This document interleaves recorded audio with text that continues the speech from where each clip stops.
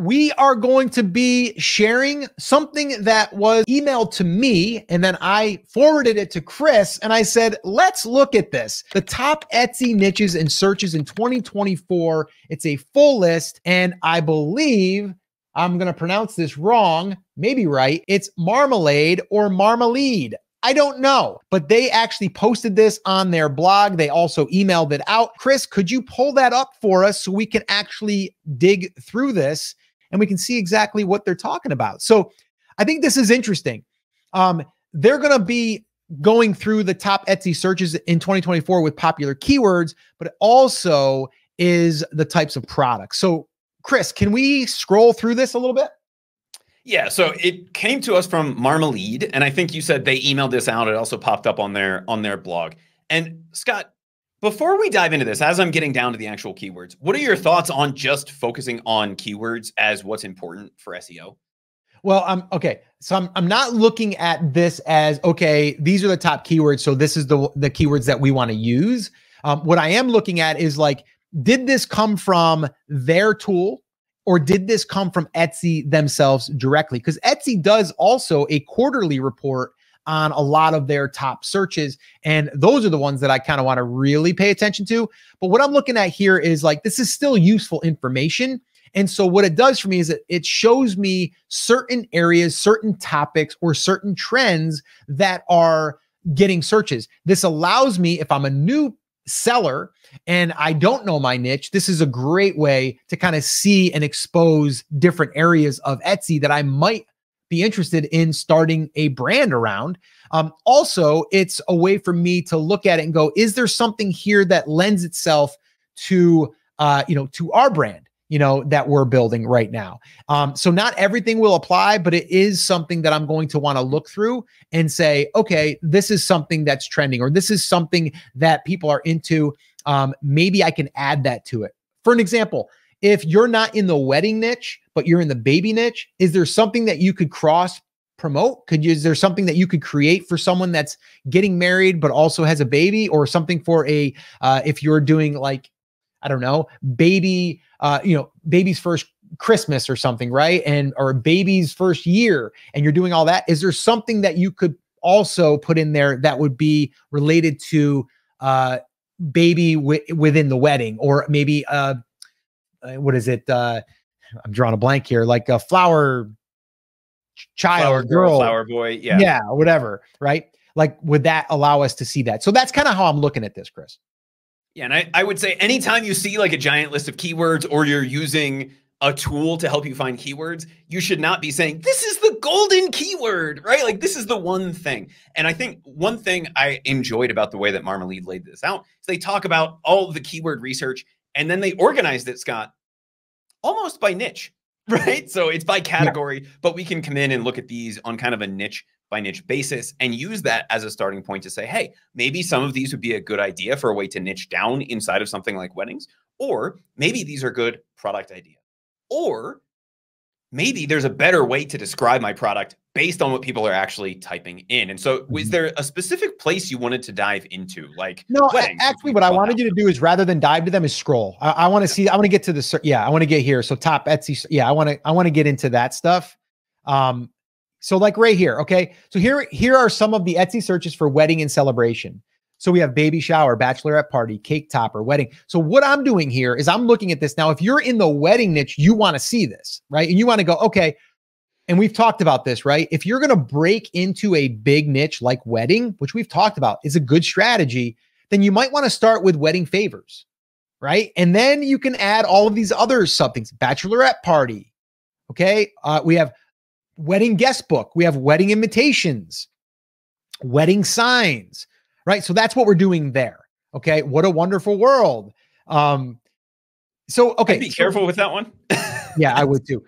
Scroll down a little bit though, Chris. So where it says top Etsy search, no, back up again real quick. The gift giving. So top Etsy searches for gift giving. Well, we're not in the gift giving niche necessarily, but let's see if anything is here that's worth paying attention to that we could then adapt to our niche or get ideas around. So let's kind of keep going here. So okay, anniversary gift for him, anniversary gifts, best friend gifts, boyfriend, bridesmaid, engagement gifts, gift box gifts, gifts for boyfriend. You get the idea, right? Now, another little trick you could do here too is you could just go to Etsy and put gifts for, and then let it see what populates. And that's going to probably give you a really good indication of like what's the top searches. Groomsmen gifts. There we are. We can now straddle that with wedding, right? So you have wedding and then we have groomsmen. So we can kind of use those two together. Okay. That's interesting. And I think the way I would probably use this one is mostly on that product side. So fishing anniversary gift, fishing best friend gift, fishing boyfriend gift, right? What are the products that we can create and then make sure we're incorporating those gift specific keywords? One, because we know that they're highly searched, and two, because it's going to help us show up inside of gift mode. So we see a lot of different things here, getting down to like teacher gifts, personalized gift, right? Sure. Personalized gift for fishermen is going to be something that we're doing. So we're not just taking this because we're probably not going to compete for the word personalized gift, but we are going to be able to compete for something like personalized fishing gift or personalized groomsman gift or something like that. Yep. If we're using the niche-based approach. Yep. Yeah. So keep on going. So keep on scrolling. So you have for home decor. So now we're into home decor. We have apron, baby blanket, bed frame queen, right? So all of these. Now go back to the top there real quick, Chris, right there. Yeah. So apron, right? No, where it says apron. So think about this for a second. Like, let's say, for example, you're in, like Chris was saying, like maybe you are in, this is under home decor, but let's just say that you were into rustic or farmhouse decor, right? Maybe you create an apron because it's a popular search with something that's kind of Southern, like a Southern saying or something, right? So you would take something, even though you're selling like rustic wood or rustic farmhouse stuff, right? Does that mean you can't sell an apron that would then pertain to that style? No, because people are using aprons in the kitchen of a farmhouse kitchen, right? So that's kind of how I'm using this list. I think that's interesting. Yeah, I think the only two that might not apply there are like map of Florida. Yeah. right. Which I think it's interesting to look at that and say that that is the one state that made it. And then you also have map of USA. But again, if we're taking the niche-based approach, all of these things are potential products for us, right? So going back to your thought here, Scott, rustic, right? So rustic bed frame, rustic bedding, or rustic feel, sure. Cabin feel, whatever we're going for as the niche. If we have a design style, we can apply that. Same thing here. Bedding for people who love fishing, right? Fishing bunk beds, if that's really what we want to do. Fishing candles, fishing mugs, fishing coasters, right? All of these kinds of things we can just put the niche-based angle on. And this is a great way to find a ton of product ideas that we can then go validate and make sure that people are actually buying in our space. Yeah, this is great. And we'll link up the article in the description so you guys can go check this out. This is from Marmalade, I believe is how you say that. I was corrected. So that is how you say it. So let's look at top Etsy searches for outdoor and gardening. So let's see. So we have Laurel, planter, plants, solar, succulents, terrarium. Okay, interesting. And, again, like if you're in that niche, you might be saying, oh, solar, I didn't think of that. Or succulents. Oh, maybe terrarium. Okay. So there's some things there that you can definitely build on. Okay, pet supplies. Let's look at this. What do we got here? A cat collar, dog tag, and pet portrait. Okay, so they give you 4. For that. Keep on rolling through here, Chris. Aloe vera, hair accessories, nails, press-on nails, soap. All right. Now, Chris, these are very broad terms, but to your point, you might take something from this if you're in this space and know that at least these are some of the top searches, right? So aloe vera, like that might be something that if you sell soap, you might want to include, right? That might be something there because people that are putting aloe on their skin probably put soap on their skin, right? I love that. And if you're selling fishing stuff, soap to get rid of the fishy smell from your hands, right? Obviously, we need a better product title than that. But it doesn't mean that just because we're not in the health and beauty space that we can't sell these types of products. Look at this type of thing and then say, how can I apply this to my niche? Top Etsy searches for jewelry, Scott. Bracelet, choker, crystal necklace, ear cuff, right? These are all just kinds of jewelry. Yep. that I'm seeing here. I'm not seeing anything really stick out beyond that at this point. Electronics and accessories, a category most people don't actually think about when they think about the Etsy ecosystem. Well, This yeah, one because is interesting to me. well, and I was going to say, so like, let's say, for example, you're selling phone cases, right? So you have Apple iPhone 11, looks like a top search, Apple Watch Band, Apple Watch Series 3. So these are ones that you're like, oh, well, maybe I should create one for my, for the bass fishing lover gift that you're making a iPhone case for, right? The thing that really stuck out to me here was that if we're doing that, it looks like it's not even the newer devices. No, it's right? the older How one. many iPhones what are we, 14? 15. Right? So we're we're at 6, 7, 8, 9, 10. 11 seems to be the top one there. And so it tells you something about the Etsy ecosystem, right? If somebody's buying a brand new device, maybe they're not looking at Etsy right now for that case, but once they've had it for a little while, that's when they really start to look at this. And if we're in a niche, then we need to pay attention to something. Toys and games. Toys and games. Dice tray, D&D dice, fidget spinner, hand spinner, miniatures, puzzle. Yeah, these are great. For existing IP. So I like that on this copyright one they headache called out, and then they said, "Hey, and also please don't use these." That's hysterical. Yeah. Okay, we can skip by those. I mean, it's interesting to see that Chick-fil-A is in there. Yeah, Arby's, Chick-fil-A. Like, what are people selling? Is it like collector's cups? Maybe. Used French fries. There you go. Vintage Chick-fil-A fries would probably be a good one. Also, do not sell these things. Yeah. Right. Like, let's just add on their disclaimer there. Search for clothing. Yep. Right. So baby onesies. Right. Make sure if you're using that keyword that you are selling a onesie. That is a trademark term. Bikini, bridesmaid robes. Does that count as a keyword for clothing? If we just put the name of the category in there, I don't know. I mean, but it obviously, could. We're going to naturally include that in the listing anyway if we're doing clothing. So it's not something we necessarily have to think about. This one stood out to me, Scott, just because it's a specific kind of a robe.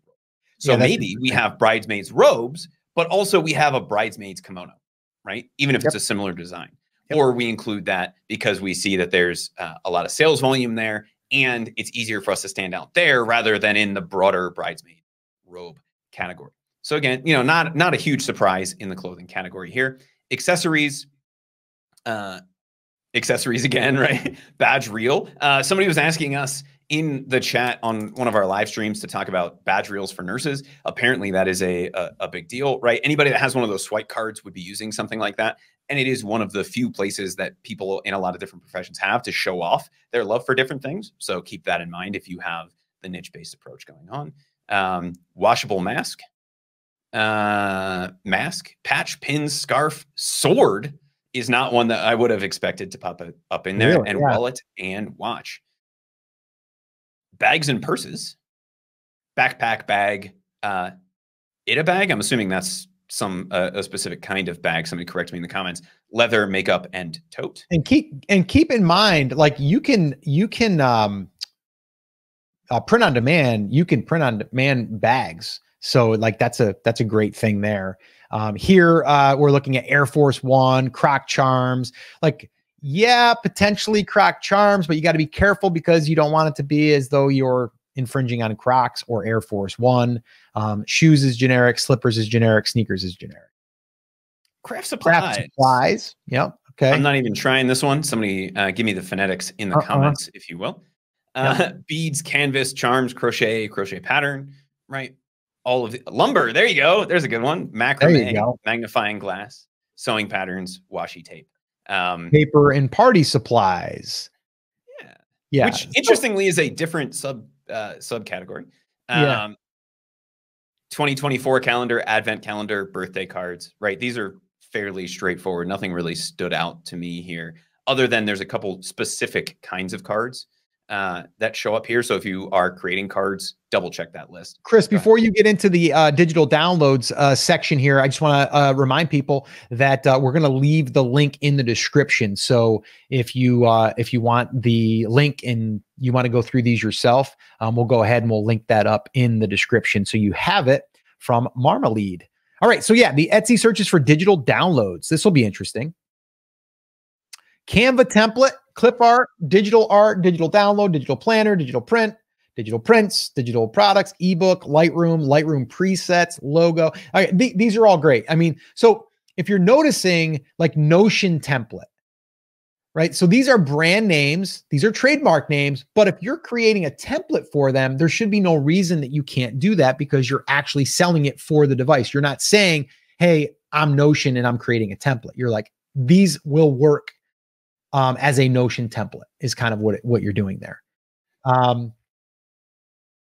Twitch overlay. Okay. Yeah. So these four are the ones that really stood out to me. That's interesting. So, you know, emotes. So like emoticons, the overlays, and then VTuber, which Scott, if you're not familiar with the terminology, would be when somebody shows up as like an animated character on YouTube doing a live, that would be a VTuber, right? So apparently they sell VTuber models on Etsy.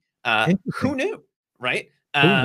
Definitely a digital product, definitely a very niche type of a thing, but a very interesting opportunity.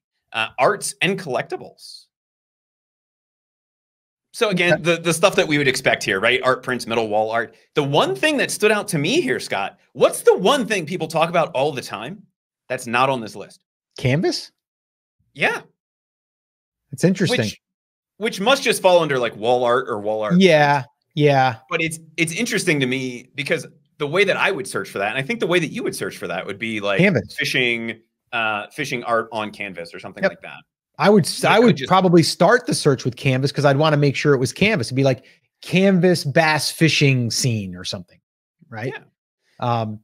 Okay, spirituality and religion, big niche. Yes, this is good. Bloodstone. Oh, wow. Okay. Crystals, tarot cards, tarot deck. Okay. We've done some videos on that. So we know that that's pretty popular. Top Etsy search for vintage. Cool. Fire King and vintage t-shirt. I would have thought there would have been more there for that. Somebody let me know what Fire King is, as long as it's internet appropriate, in the comments, because I'm lost on that one. Descriptive keywords. Yeah, let's see this here. So things we should be adding to our descriptions. Got it. Okay. Alabama must be a popular area. Okay. So alcohol, anime, baby, bed and breakfast, boho, coffee. Yeah, this is actually useful. This is really useful. I'm not sure how that's a descriptive one, Declaration of Independence, but we'll go with that. Do it yourself or DIY, dog, dragon, right? Looks like state names or location names are a big thing, just looking at this list. Yeah, Hawaii. Magnum PI. Hawaii. There you go. Huh. Magnum PI. Century. That's awesome. Statue of Liberty, steampunk. That's a good list right there. That's a good list. Yoga. Yeah. Okay. So I think the thing I'm gathering from this descriptive list is a few different things. And you and I talk about this all the time. It should be who it's for or what it's about, right? Mm-hmm. And what we're seeing there is a lot of location-based things, a lot of things that call out design or specific locations, be it a country, a state, a city, any of those kinds of things. So if those are relevant, you should always be including exactly who it's for or exactly what it's about, where it's from inside of the title and description. Cool. Yeah. So that's the little list there that Marmalead put out for us. And I think it's a great list. I would use this list to basically just bring the awareness to me as far as, okay, these are some things that are either descriptive words, add-on words that we can add on, or a certain type of product that we might be able to say, oh, maybe we should put some of our stuff on that because people are buying that type, or people are buying aprons. Oh, cool. Can I create an apron for my niche? Maybe. So that's how I would use this list, and just really to allow ourselves to see that these are keywords that are supposedly getting searched for the most, and we don't know where they got the data from, if it's from their tool or if it's from Etsy themselves, but it's actually good because there's some of these things that I wouldn't even have thought of. So definitely take these, use them to bring inspiration, but also maybe open your eyes to different areas that you might be able to, well, either create products or add some of these descriptive words onto your current keywords that might open it up a little bit more for more traffic.